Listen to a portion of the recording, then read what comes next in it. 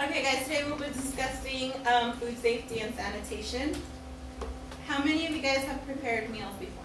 Yes. Yeah. You guys have? Yeah. Okay. So can anybody tell me an experience they've had preparing a meal? Am I? When I took care of my girl nephew. You took care of your nephews, you would? I would cook for them. Oh, okay, that's good. Can anybody let me know an important measure to implement when preparing a meal? Wash your hands. Washing your hands, very good. Anybody else? Put gloves on. Put gloves on, that's important as well. Okay, important terms. So I'm going to ask you guys to help me out by reading the terms. So, Christopher. Sanitation. Practicing cleanliness to prevent the spread of illness and disease. So that's what we want to implement, is a lot of sanitation while we're cooking. Pathogens. Let's go with Christina. Pathogen disease causing organisms, also known as germs. As germs. So what's another name for germs? Germs. Bacteria. Bacteria, but there's one other name. Pathogens. Pathogens. Very good. Okay, so communicable diseases. Can I please have Shauna tell me? Diseases passed from person to person includes colds, flu, chickenpox, and strep throat. They spread easily, especially amongst children in group settings. Pathogens are found in body fluids from nose, mouth, lungs, and eyes. Very good. So that's basically like if you have a cold and you wipe your nose with your hand, it is very important that you wash your hands, because if not, then you can, transmit the diseases to somebody else. Okay, non-communicable diseases. Let's go with Max. Infectious diseases do not pass from person to person. They are transmitted by food, of food, animals, and insects. Examples are ear infection and diaper rash. Thank you. And one last one, which is perishable foods. Victoria? Food that spoils if not refrigerated or frozen. So that's anything like chicken, cheese, milk, stuff that you can leave outside and then it spoils after a few hours if you don't put it back in. Okay, why should we take sanitation measures? Anybody? Can I get it? To not get sick? Get others. To not get others sick? Very good. So basically, food that is spoiled or tainted with bacteria can cause serious illnesses in children and adults. So perishable foods, like I said, mentioned, like chicken, cheese, that needs to be maintained at a certain temperature so that the bacteria is not killed off. I mean, it is killed off.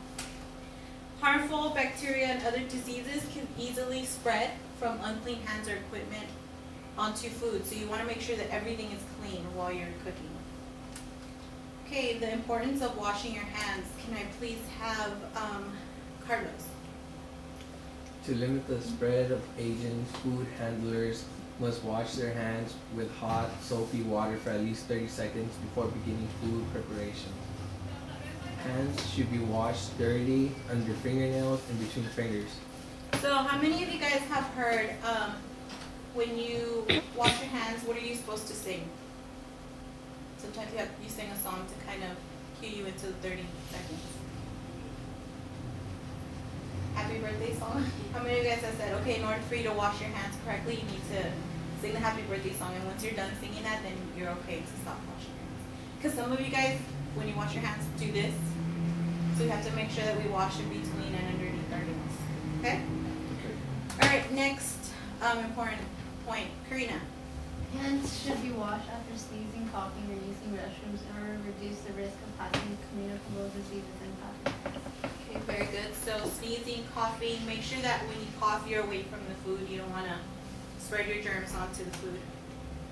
And the last point, Felipe?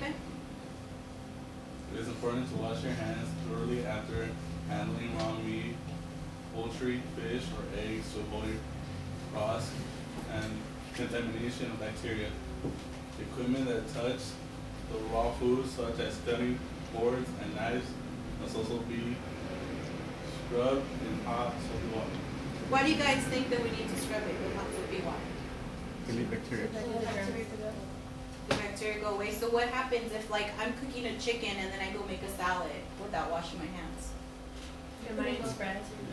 And what's something common that you get when people don't use the proper measures?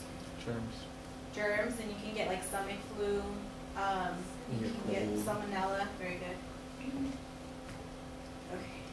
Other sanitation measures. Let's go with Mr. over here. Food must be served on clean dishes. Do not use the same dishes used for raw foods without being properly washed. Thank you very much. So they need to be, they need to be clean. Make sure that if you use a knife to cut any raw meat, it's cleaned appropriately so you don't pass on those germs. And let's go with Chris. Can you please read the next point? All dishes and utensils must be sanitized with hot water and dish soap after each use to kill bacteria. Very good, thank you. And the last one, let's go with, okay. Eating areas and food preparation areas must be cleaned with sanitizing solution before and after each use. Very good. So basically, you guys need to make sure that you're washing all your utensils, making sure that if you're touching raw meat and you're touching other food, you wash your hands in between.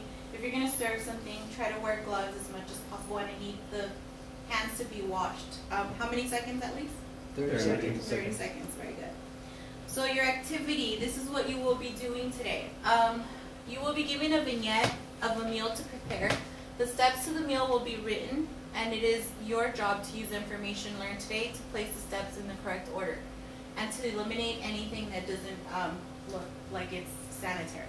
So basically, I'm going to give you, like Felipe, I'm going to give you an example of cooking a chicken. You're going to give me the proper steps that you're going to use to prepare that chicken in a way that it's sanitary. Okay? So we're going to get in groups of 2, and everybody's going to go ahead and work one out. You guys are going to have different scenarios. And at the end, after our activity, we're going to go ahead and do a checkout, which you will be asked 5 questions on what we learned today. Okay? Any questions? No. No. We're good? Yes. Okay.